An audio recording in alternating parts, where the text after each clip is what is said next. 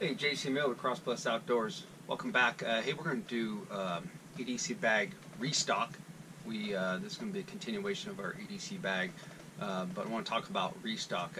I see a lot of videos, and I've done it with having an EDC bag, but I also mentioned in my past video to use your EDC bag every day. And the biggest thing is restocking and knowing what you use and restocking. I use mine every day. I try to go through it. Try to clean it, organize it. Just going through your bag, I learned this from VA over at Step 1 Survival. Just going through your bag and knowing where everything's at is important. So I want to stress that. But also restocking it, maintaining it. And we're going to talk about, for example, flashlights. This little Surefire USB. We're going to talk about recharging that. We're talking about carrying spare batteries, or make sure your batteries are fresh in your flashlight. We're going to talk about medicine. This medicine bottle's a little low. We're going to talk about that. We're going to talk about a few addition of some rounds. We're going to talk about using some stuff out of our little packages, our first aid kit, and we're going to talk about a couple additions for some medicine. So stay tuned. I hope you enjoy. All right, now we're set up on the bench. I like working here. There's a little more room.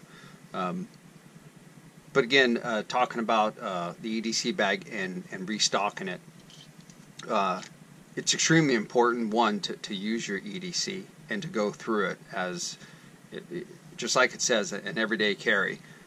You should use everything in there. You should put stuff in there that you use, whether it's your EDC bag, whether it's a larger EDC bag, or it's your any type of kit that's in your car, truck. You should always use it. I'm a firm believer in that. I've been taught that from a lot of other channels.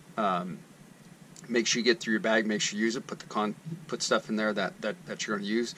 A lot of people will buy stuff, put stuff in there, and they go, "Oh, I'm only going to use that in case of emergency."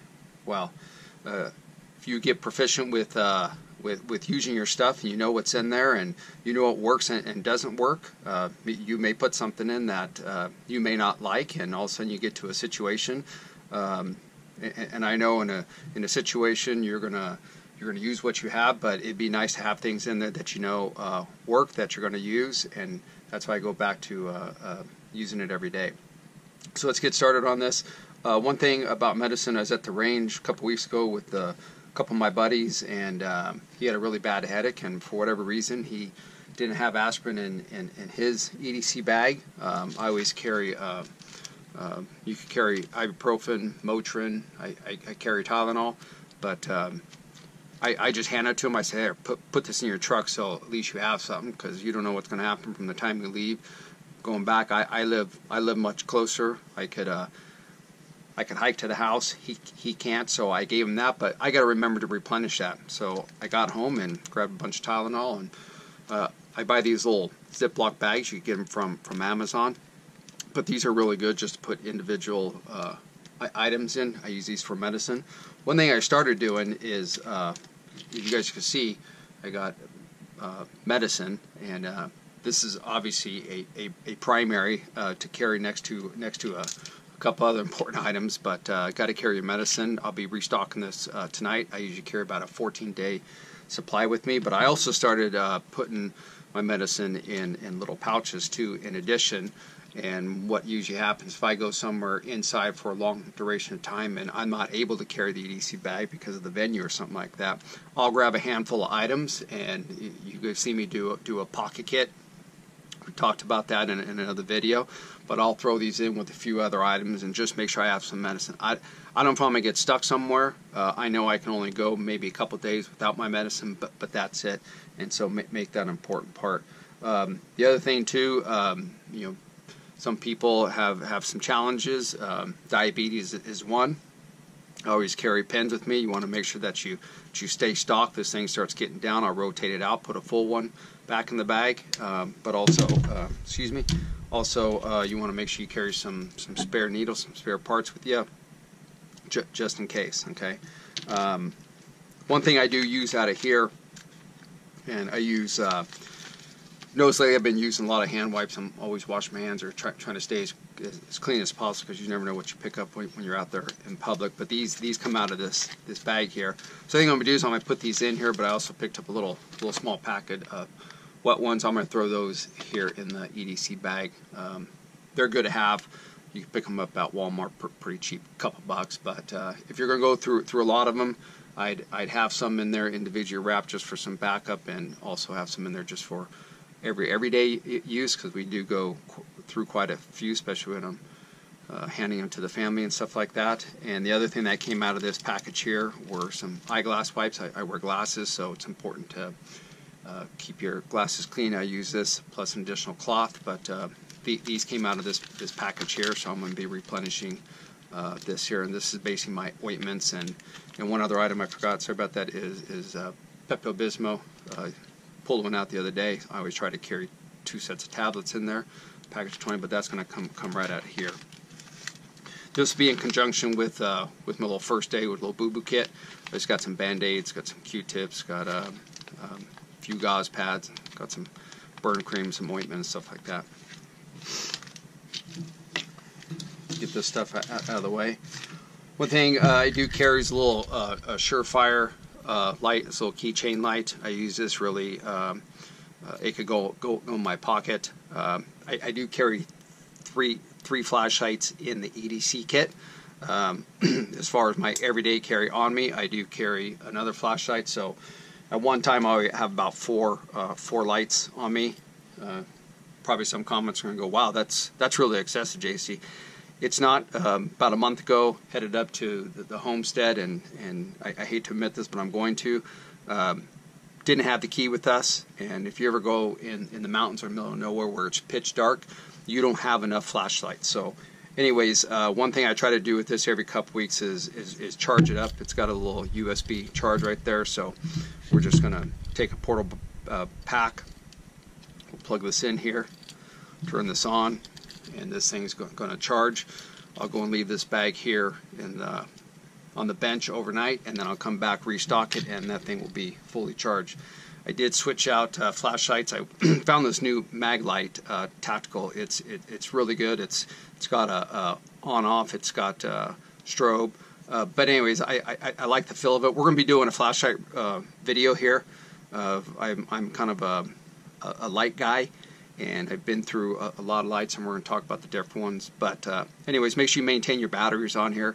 I try to rotate the batteries every couple months, bring them in, throw them in the remote, throw them in something that's not as critical, and put some fresh batteries in here. We have talked about our tools of the bag. Again, another flashlight, which is a Surefire. These are CR123s. These do have a better shelf life. I don't worry about these. Let me grab one. I don't worry about the CR123s. Excuse me. As much. Everybody see that? These shelf lives are 5 years. I've had them sitting around in boxes for years. I have them up at the homestead. I don't worry about them as much, so I don't rotate them.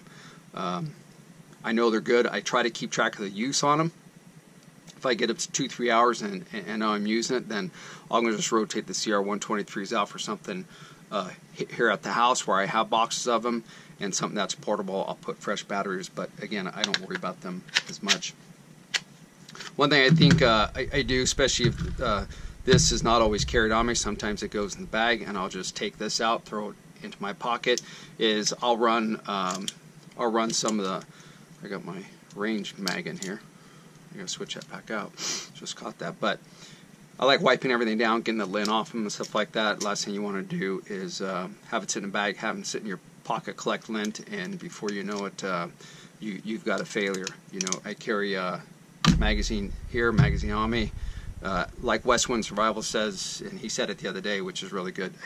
Don't carry magazines. So I'm getting some big shootout to carry a spare magazine in case of a malfunction. But you got to make sure you keep this thing maintained also too. Anyways, that's the tools. Addition I did make the other day. I saw it on a channel, and forgive me, I can't remember where I saw it on, and I wanted to do a shout out to them. But I took an old medicine cabinet, and I put 17 rounds of 9mm. Okay, and I throw them right there. I figure worst comes worst, I could grab this out of my bag.